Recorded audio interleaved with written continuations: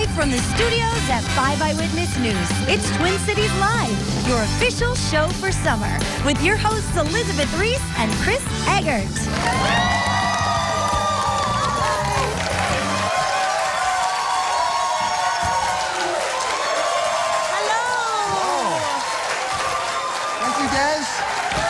Thank you, everyone. Thanks for being here. Nice. Happy Friday. Welcome to Twin Cities Live.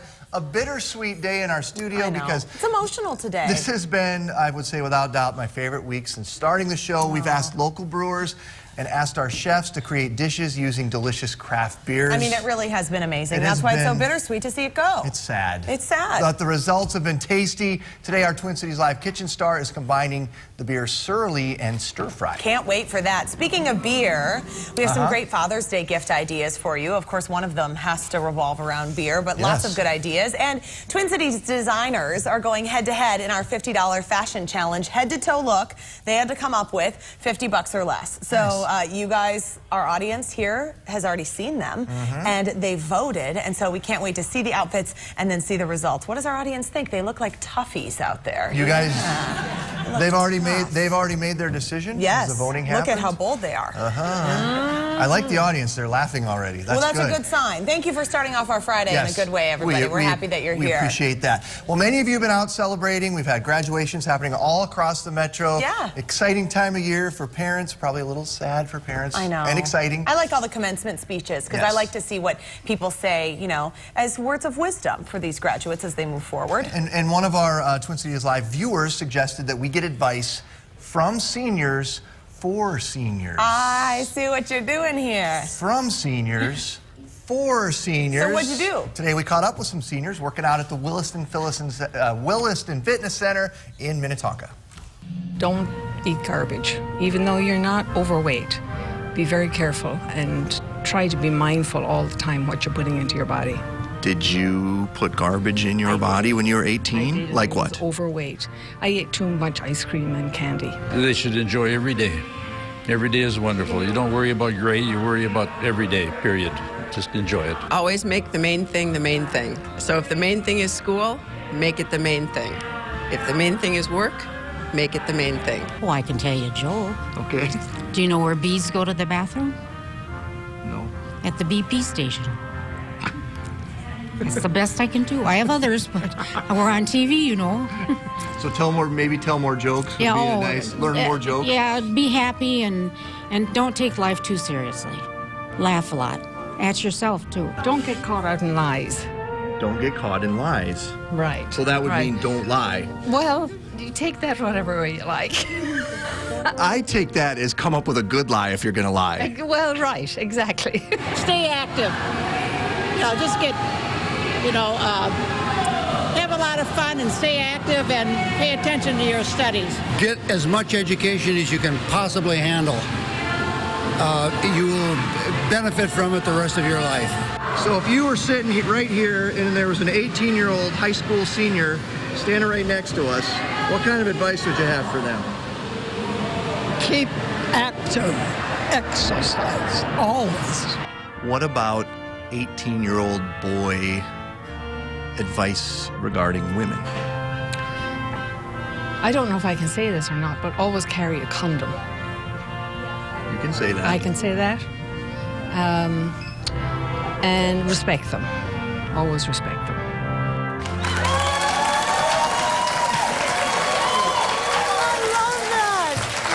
So good. Practical advice. Nice work, really. You got in the pool with them and everything. We were right in there. You did a great job. So we asked our Facebook friends to share some of their advice as well. And so here's a couple that we got. Oh, man, now I lost it. Mike, help me. What do I do? It's gone. Well, they had good advice. Mike, save me. I know. Well, in the meantime. Sorry.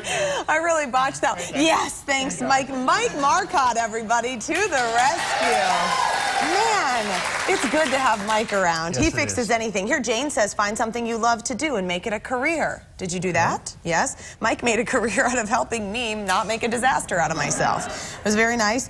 Nikki says, don't drown yourself in credit card debt. Be smart with your finances. Makes sense. Jessica says, travel, meet new people, experience different cultures. Don't wait to do it. And Amy says, Chris, avoid getting tattoos anywhere you can't hide easily. Right now, you don't know who your future employers are. That's great advice. You should always remember that. That was good stuff. Happy National Donut Day, everyone. And we have donuts. Yes. And not only do we have donuts, but we have donut facts, because I know how much you guys like the facts. We ready for some donut facts? Oh, we're ready. Okay, here we go. I don't get this National Donut Day. Well, it started almost 100 years ago, Elizabeth, with a group of female volunteers with the Salvation Army giving donuts to World War I vets. Oh, see, that's the thing. And sometimes you see these National Whatever Day, and you think, whatever, that was a marketing thing from the donut. And if you said that today, you probably feel pretty bad after you saw that fact. All right, in the United States alone, more than 10 billion donuts are made every year. Wow. The and US... that would be, that just is a sign of so many things. Says a lot, doesn't it? Yeah, it does. The U.S. donut industry is worth $3.6 billion. A billion. The largest donut ever made was an American-style jelly donut weighing 1.7 tons. Whoa. 16 feet in diameter and 16 inches high in the center. How do you like that? That's amazing. Per capita, the Canadians like the donuts. Canadians, really? You bet. Oh, yeah, take off you there. say A. Yeah. They always say A. Canada has more donut shops than any other country. More donut facts. I don't know. I'm done with donut facts. Oh, I like Some of them. you guys. This is good. One more. Okay. The hole in the donut center appeared the first half of the 19th century. And why is the hole in the donut? So it can cook more evenly. The donut hole is like a great thing. There you go. That's very, very fun. All right, thanks to Quick Trip, bringing us some fine donuts here. Thank you. They brought us these glazers.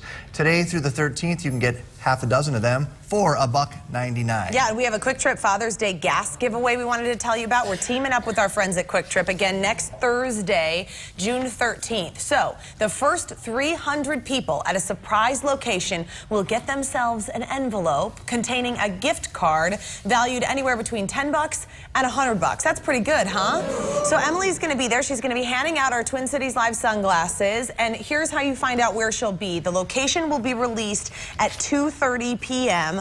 on our website and on our Facebook page. You get there, one of the first 300 people, you get one of those gift cards. And we have more info on our website. Just click on the official summer calendar. I mean, who doesn't want a pair of these? Hello. And everyone, you guys have these in your bags over there, don't you? You're all getting them.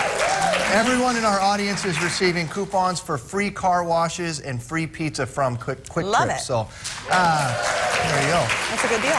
So, everyone in the Twin Cities Live office, I've been trying for days to talk about this on TV because I got an email from a supermodel. Oh, man. Was that the first time you've ever said that? Yes. So there's a local gal. Her name is Valerie Carpenter. She's originally from Forest Lake, and she's up for being the next guest girl. So there you go. Wow. There's Valerie. Nice young lady. And you can go right now to try to help her become a guest girl by going to our website, TwinCitiesLive.com. Go there and vote. So she has been emailing me. She's into 40-year-old married guys with 2 kids. I can totally tell that about her. It's Twin Cities Live night at the ballpark tonight. We're headed off to the St. Paul Saints game later on tonight. We are. One of the biggest fans on the staff is, of course, Emily Engberg. She is out there live with some fun before game time. She's been revved up all day for this. Hey, Em.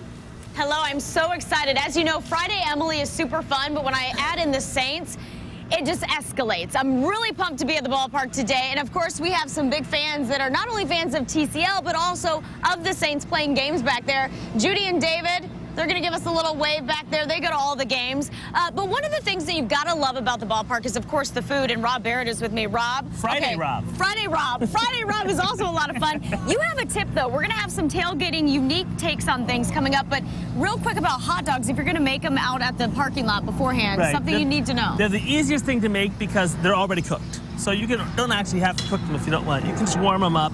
And we actually did a pretty big taste test with kids, and about 15 kids and adults. And the ballpark beef franks won for the adults. Really? And then the kids like the Oscar Mayer. They like what they know. They like what they know. And there's something else, too, that you said to be careful about how long you put them on there. Too much, too little, makes a little bit of a difference. Well, you don't want to burn them, obviously. Well, right. So, unless you're really right when you're cooking, that generally does happen. No, but they're already cooked, so all you need to do is warm them up, get a little of the char marks. But if if you're a novice tailgater, this is the easiest thing to do. Easiest thing to do. Easiest thing to do. It'll catch up, you're good to go. Awesome. Okay, so I do want to mention something about the drinks tonight. So Chris and Elizabeth, they have something new here at the Saints. You got to look at these two. They have craft beer section, the Beer Dabbler Bullpen. So we have the Liftbridge Farm Girl. I love that one. This is right here. Yes, and they also have the Badger Hill Wanderlust White IPA. Ooh. So you can go get that. And again, Beer Dabbler Bullpen, brand new this year, super fun. And if you're going to be a tailgater tonight, we're going to have a unique take on some foods. Rob has some cool stuff coming up in just a little bit. Awesome. We'll see you in a few minutes, Em. Thanks so much. Sounds good. And congratulations to Judy Perry. She's from Owatonna, and she's today's Facebook Fan of the Day, sponsored by Devani's.